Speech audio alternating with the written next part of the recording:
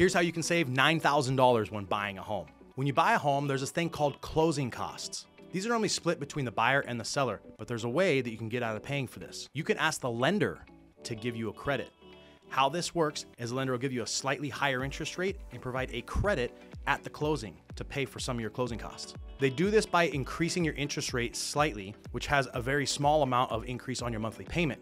In exchange, you get a large credit provided to you at the closing to cover your closing costs. You can also ask the seller to credit you by building the cost into the price of the home.